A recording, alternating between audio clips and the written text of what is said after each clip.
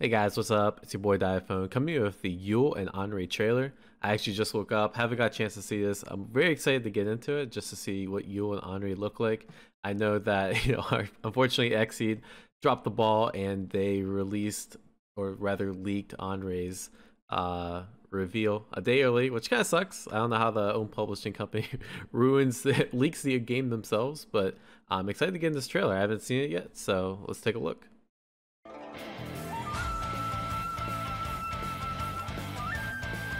I like the theme already.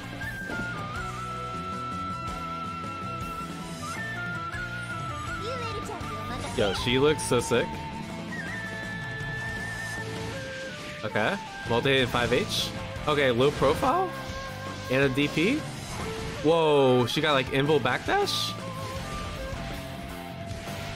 Okay, she's kind of sick. I don't know what that move was where she did like a yin yang thing. DP? She got DP and an invul backdash? That's kind of OD. That's a super, I guess. That's kind of sick. Multi-hitting jump normal? Yeah, so it looks like she has a dodge and a DP. Maybe it's like the same move. That's kind of cool. So she got air mobility stuff? Yo, she kind of looks sick. What?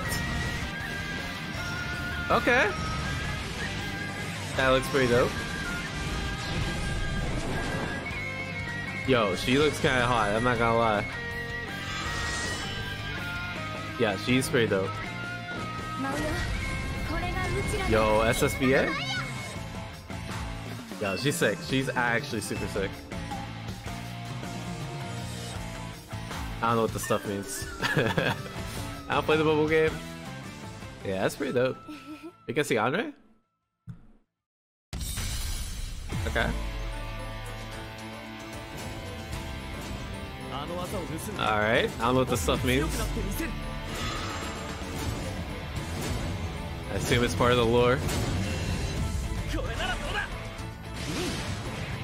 Oh shit, okay. This is kinda cool. He like floats. I thought it was gonna be like Charlotta. Yo, he kinda looks dope. Okay, Uno. Yeah, so it's Anre in English and Uno in Japanese. Okay. Alright, he looks kind of sick. I'm not gonna lie. I like how he's floating, so he's kind of like not Charlotta's stance.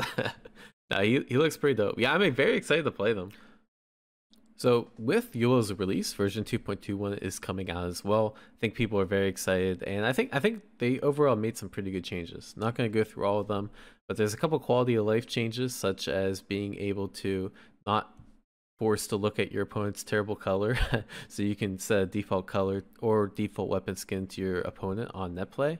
You can also choose your own stage to look at instead of having to look at your opponent's stage as well, which is pretty cool. There's a couple balance changes as well. Gran got slight buffs, including medium boot is no longer punishable on hit. Should have been that way from the start. Jita got some moderate buffs actually. Her 5L with some crouchers less, her fireball and Rekka got buffs. Narmaya got a couple minor buffs as well, including medium slashes, more consistently comboing from her dash. And then everyone's favorite Belial actually took some nerfs, and I think he might not, well, it depends on how they implement it, but he might not be the best character in the game after this patch, right? His 5H is going to be worse on block. His fireball is going to have more recovery, and it's likely going to have the combo application is going to change to that too. And his EXDP took a nerf as well. Looks like you won't be able to get as great of Oki as you could before. So overall, I'm pretty excited for this patch. It feels like it's pretty hands-off, but they addressed a couple of the complaints the community had, especially about Belial, which I'm really happy about, right? And I don't think Belial got over-nerfed. I think he's still going to be high tier or top tier, right? Which I'm really happy with as well. I don't like them changing too much. So yeah, this patch comes out 1300 JST on 12/14, which means it's 12/13 at 11 p.m. EST is when the maintenance is done. So you will be out tonight the day this video is published. Very excited to play her. I'm definitely gonna be player. My goal is to be #1 UL, at least for the first couple weeks. So we'll see how that goes.